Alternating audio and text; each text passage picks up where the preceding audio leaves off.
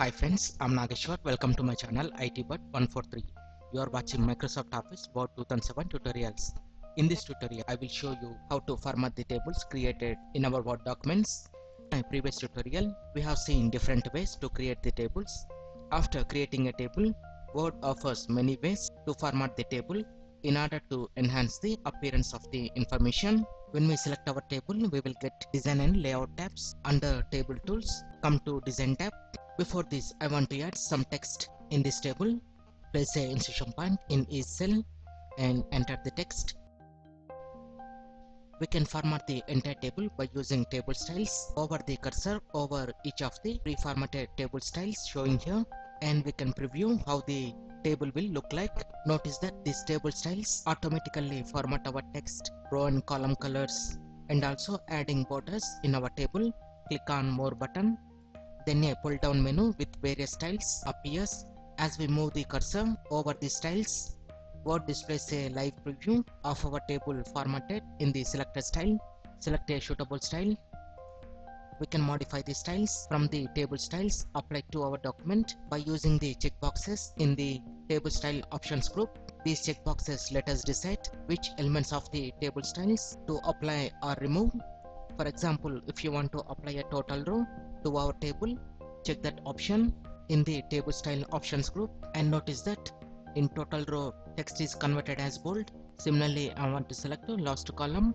We can also make custom formatting to a selected table element, such as a selected cell, row or column.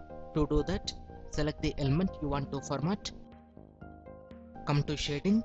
Choose a separate fill color from theme and standard colors. Hover the cursor on each color and check the preview.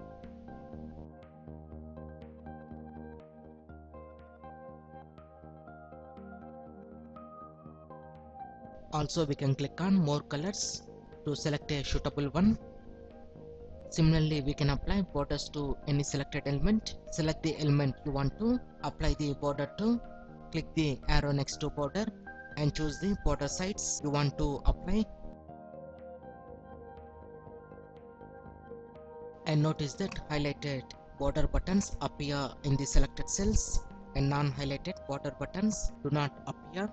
Also click on Borders and Shading, which will open Borders and Shading dialog box. Come to Borders, select a border style, and we can modify style, color, width of the lines.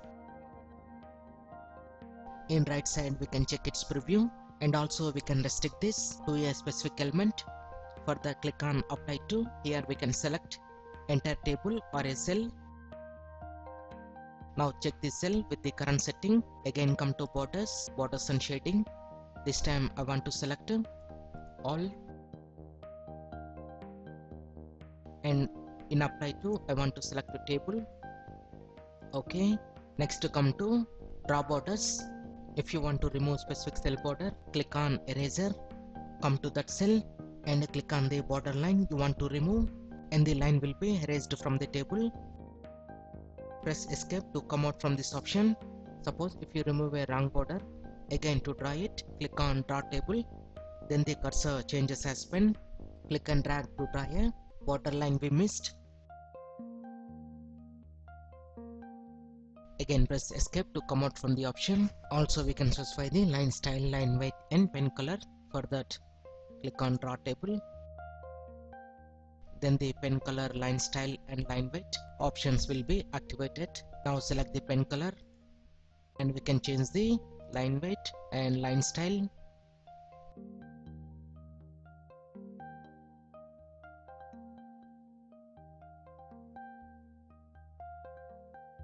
Next come to Layout tab under Table Tools. Come to Table Group.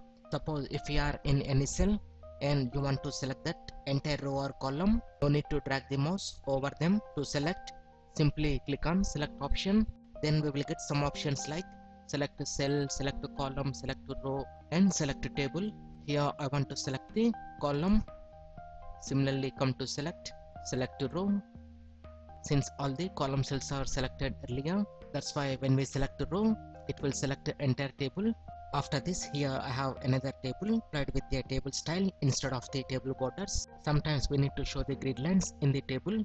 Again come to Layout tab and click on View Grid Lines.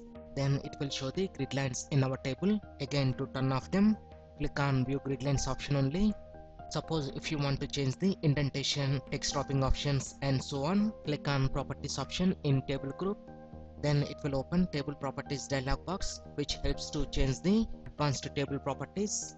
From here we can change the width and alignment. Also we can use text cropping options. Next to come to row.